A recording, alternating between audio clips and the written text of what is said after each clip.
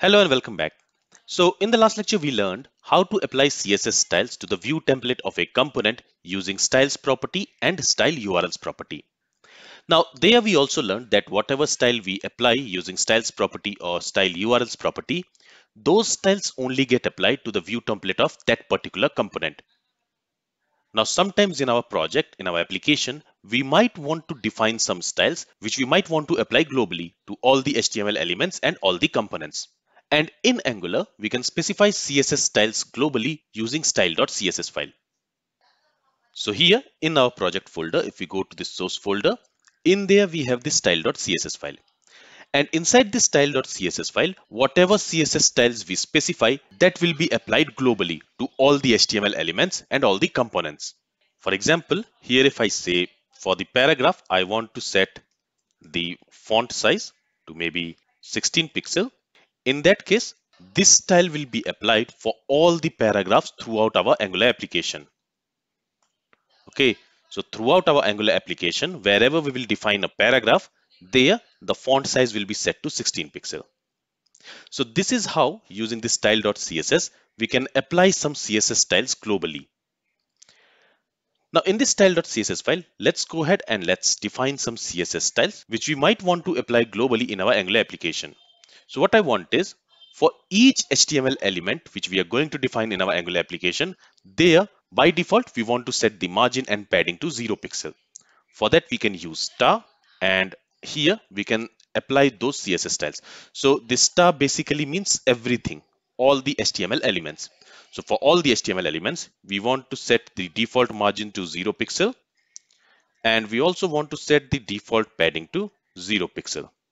Then what we also want is, we want to set the box sizing to border box.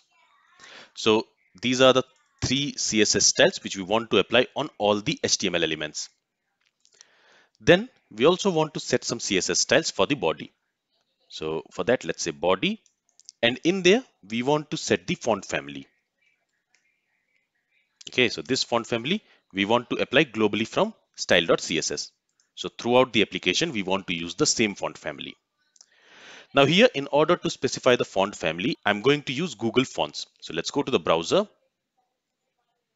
So you see some styles have been applied to our header component. Now let's open Google here, and there let's search for Google Fonts. Let's open this one.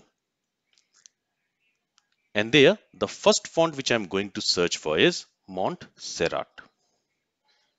Okay, this one.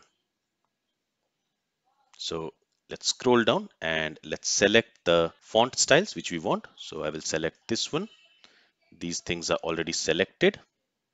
Okay, now you can click here, and from here you can either get the link, the CSS link, or if you want, you can also use import. So here I'm going to use this import because I'm going to import this font family in the style.css file. Just copy it, go to VS Code and go to style.css, and at the top, let's write this import statement. So we have imported that Google font. Now we want to use it. So let's go back again.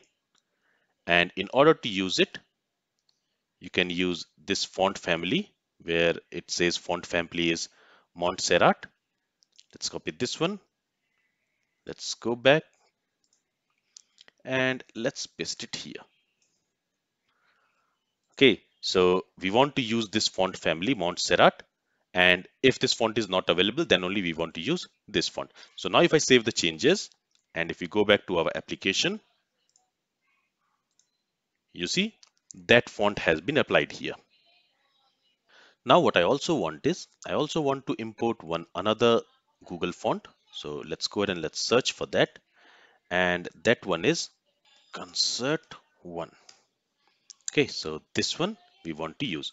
So again, you can click here and you can get the import. So let me copy this import statement. Let's go back to VS Code and let me paste it here. Now this font I have imported because I want to use this font for the logo of my web application. So if I go back, you see, this is how our logo should look like. Now, currently this is a text, okay, but you can also use an image, a logo image here.